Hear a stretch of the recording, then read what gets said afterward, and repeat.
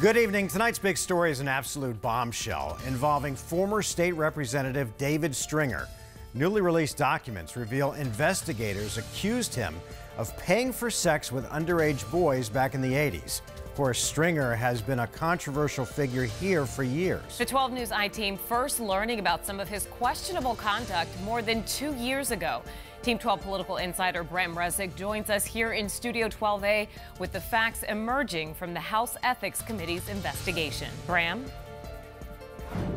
These documents are shocking. They are police and court records that former Republican Representative David Stringer didn't want you to see. Charges that the man teenage boys knew as Mr. Dave paid them for sex. One of those boys, police reports say, was mentally disabled.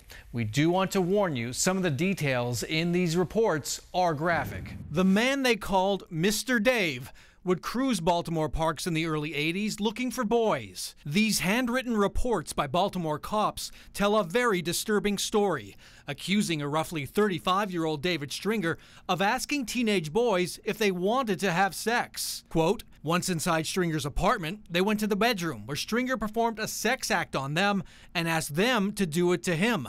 The boys were given $10 apiece, and they left. The police reports are part of 400 pages of documents Arizona House investigators compiled on the now 71-year-old David Stringer.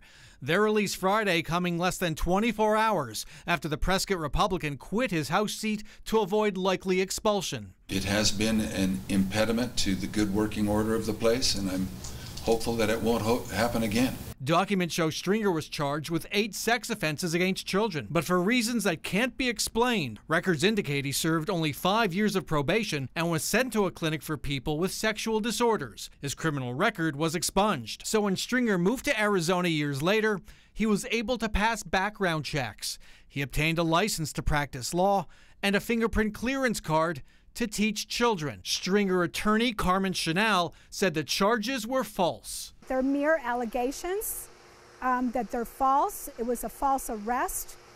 He went through the court system that gave him probation before judgment. In other words, there was no criminal conviction. There are 2 troubling footnotes to the Stringer case. The presiding judge, one of Maryland's leading jurists, would commit suicide 20 years later. He was accused of being a pedophile before and after he died. Here in Arizona, House investigators also found that one of Stringer's alleged victims would become a sex offender himself. Let's send it back to you.